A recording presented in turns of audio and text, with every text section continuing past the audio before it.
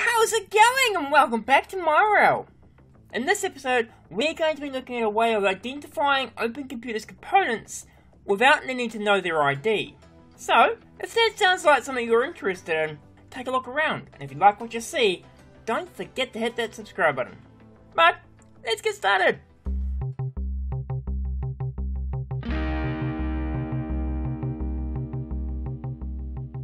So in the last episode, we set up this sheep farm with the wall in it, and what I'm now calling Potter Farm, because we're going to have other farms in here as well.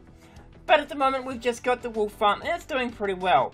Now, of course, this guy's going to drop some wool off into here, potentially, which is going to go down into this mechanism pipe, and down underground here, we've got a rogue sheep. And that, of course, goes all the way over to here to our station. We've got another rogue sheep there. We've got a couple of rogue sheep around now. But this guy goes into here, of course, and collects up. See, we've got quite a bit of stuff in here. And the train comes around, picks the stuff up, and takes off to the village over there somewhere.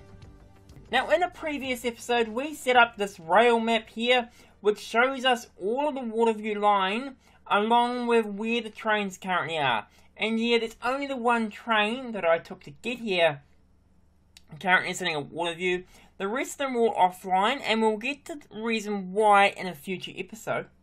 But you can also see that I haven't really added anything in since that episode, because if you remember, it's quite complicated to get it to work, because we've got to put down one of these microcontrollers. Once the microcontroller is down, we grab this tablet here. We run a specific program where the microcontroller sends its, hey, I'm this ID. We then go to that controller, we use the tablet on it, and that sends a signal back to the main machine to set it up, which is quite a lengthy process. Now, something I found out is if we open this tablet here, do we have the events program on here? No, I don't. Let me just pull that in. Events Lua. Very simple program. Basically, just continuously waits for an event and debugs what it's seeing. We'll run that. Events. Oops. Events. So, of course, just exiting and out, we'll receive the key up events, the key down. We can mouse click. And you can see it's just outputting everything that happened in an event, whether it's a modem message or whatever. And I've been using this quite a bit just to identify what the signals are we're getting. But if you remember when we were using it in the past, if we were to hold down Shift, right click on here for at least a second or two, and let go, that would generate a tablet use event which gives argument 2 containing a pos X, a pos Z, and a pos Y. And of course that's the information we would send back once we found the tablet. But if we throw this into here, and of course we're in creative, so it's really quick and we don't lose anything. But if we go into here and go open computers, if we hover over the analyzer here, you can see that you can actually stick it in. And I was looking at one of the change logs recently, and it said you can put an analyzer in there. It doesn't really explain what happens though. But I found out that normally, of course, if you shift and right click on a device, you get to see the address and the type and some other information, such as in this case it's 16BB18B8. If we stick the analyzer into here, we'll remake the tablet. We'll open this up again. We go components, for starters. Oops, components. You can now see that there is a barcode reader here. And you might be asking yourself, what's barcode reader do? Go into here, component.barcode reader. It actually does nothing. There's nothing. There's nothing there that actually happens or does anything. But it does generate an event. If we go in and we go events, like we did before, once again, you can see all the drops and stuff. We go into here, we do our shift and our right click for at least a second. Because if you don't do a second, it pops up the interface to stick a disk in. Bring it into here, we now get our tablet use event. Argument 2 is a table consisting of pos Y, pos Z, and pos X. But you can now see we've got a new thing called analyzed, which is another table with item 1 being another table, type computer, and address 16BB18B8. And if you remember, which I'm sure you can, but we'll just double click that again, go over to here, 16BB18B8. The same address is reported here as is in there. So that would mean that we can do some cool things to avoid having to find the device every time and to find its position, because we'll be able to just right click it and say, this is a new device, put it in the system. Plus, it also works on other things such as screens. If we go into here, we shift and we hold down right click for a few moments, go into here, type screen, it's got an address of 67C6D1DF blah blah blah blah, which is effectively the ID of, or the identifier for this device. We can do the same with this guy. Although it reports this computer, I'm not sure how that's going to work later on for what I'm thinking. We can grab Redstone IO, place that down. You can see it in Whaler, it's showing 7ABF. We go into here, we hold down shift, we right click, there you go, 7ABF, Redstone. So, what that might let us do is set up a system similar to what's used on the internet to translate when you type in something like google.co.nz or .com or .co.uk or wherever you are. It translates that into a number that the system recognizes, such as 192.168.1.1. Of course, we can't remember these numbers, but we do remember things like Google. And because we can now get the IDs for these, we could give everything a name. We could give that redstone component that we placed down and has since broken, we could give it a name, and on top of that, if we were to say, oh, actually, I don't want that one there, I'm going to put it here.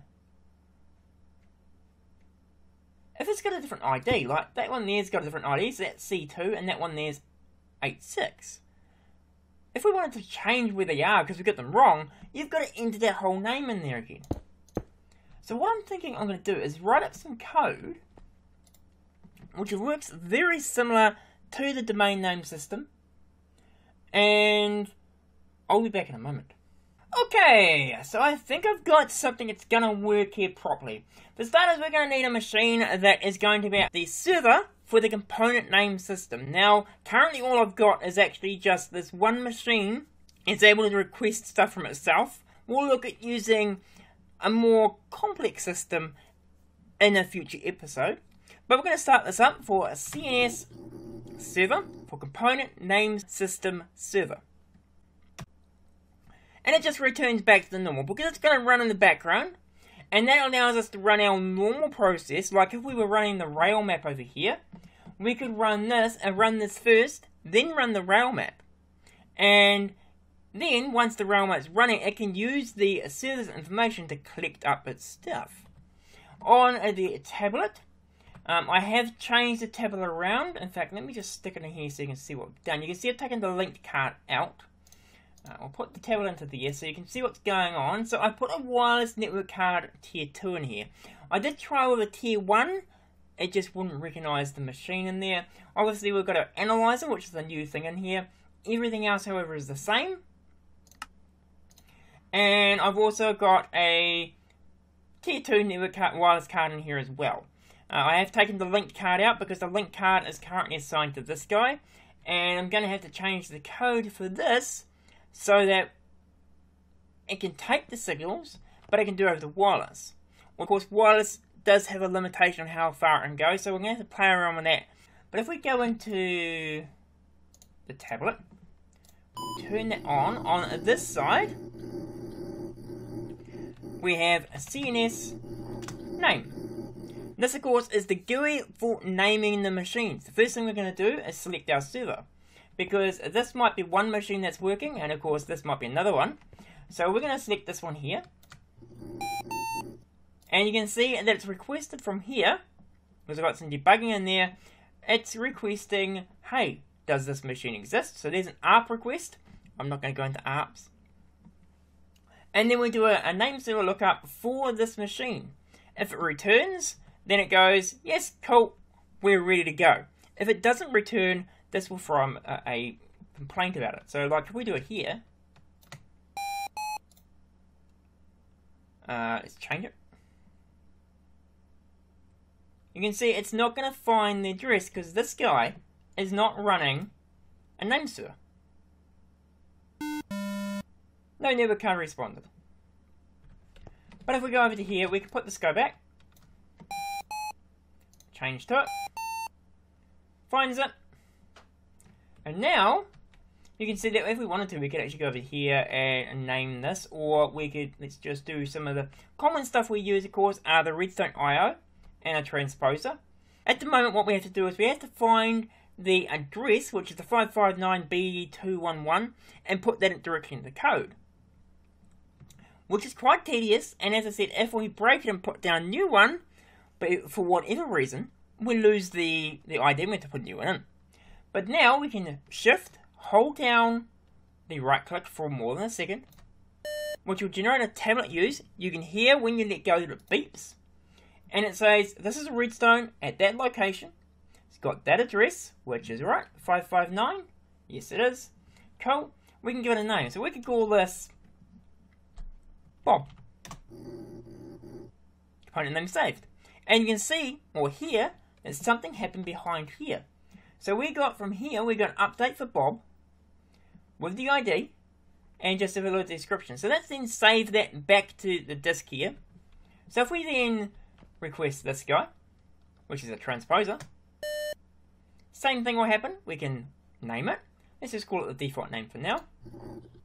Once again, saves it. We can see it over here, coming in, transposer. Now if we go into this guy and we click it, it tells us it's Bob, because we've already named that guy. We could change the name, obviously, too. It'll update.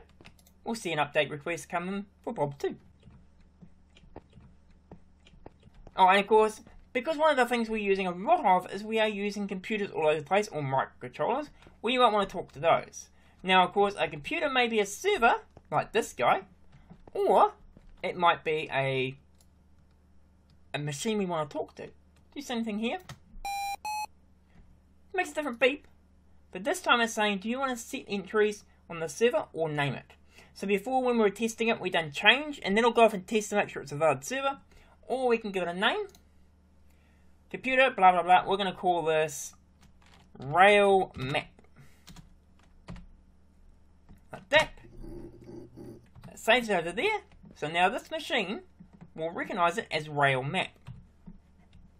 So the naming system works pretty well. But of course the power is not in the naming system. The power, if we just clear this out, if we look in here, this stores all the information in these files here. As you can see, here's our IDs for the name server, the transposer, the Bob, Bob2, Rail Map are all stored in here. And you can see that we actually allow for 2 Bobs, because you might have an old Bob and a new Bob. So they've still got the same ID. Only one of these will, if you use this one here though, it'll reference one of them. If we go into here, I do have a function which will do the lookups, and we'll be able to use that for computers, but I've also mapped it up so we can use components. So if we go into component.get Bob, we get no such component. Oh, which one was our Bob? Bob is our redstone. And of course, I have not connected those up. It would probably help if we connect them up to something. So there should be... Let's grab that temporarily. Like a very nasty connection along there. Now, of course, this guy will have access to it. So let's just double check components. Oops. Components. There's a redstone there now. There's, okay, that might work better. So if we go component.get Bob, it returns that ID, which of course matches what's up there. Or we could do something like component.get for rail map. No such component. Now, of course, we're getting no such component because it's not connected. Yes, there's a power relay there, but there's not a relay. So that's the standard response because it can't access that component. But if we connected it up, it could. We can go NS1 and it will return itself. We could also go proxy for NS1 and it will return all the details about what it could do with the computer. So if we want to do, we could also go beep.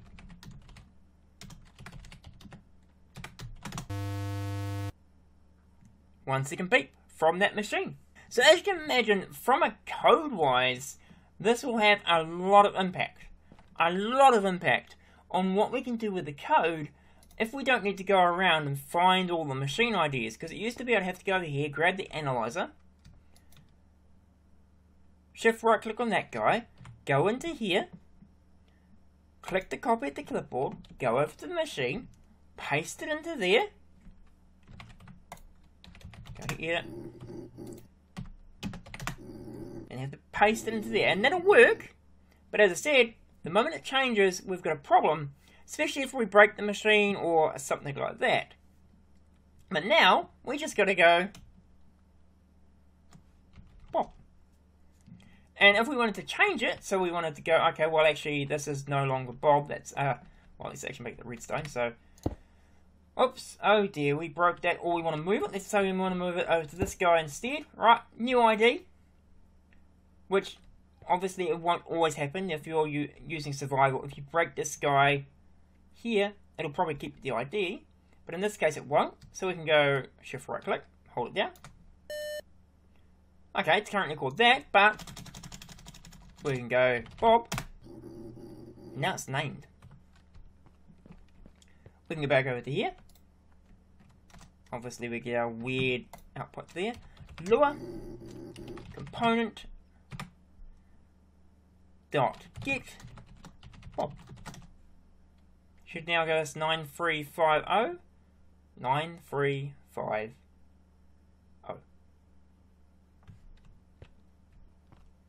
So what I'm going to do between episodes is rewrite some of the code. So this guy is a little bit more complicated in what it needs to do, because obviously we don't need to name them, but we do need to know the position, which is why you can actually see the position is sent as part of this message. So there's update Bob, the new ID, so redstone, there's the X, Y, and Z position. So then we can use that to determine where it is on here. So this has been quite a console heavy episode, but hopefully in the next episode we'll be able to put this to much better use. If you liked this episode or found it of any help in any way, please do hit that like button. That tells YouTube that more people should know this code exists. But otherwise, have a great day, and see ya!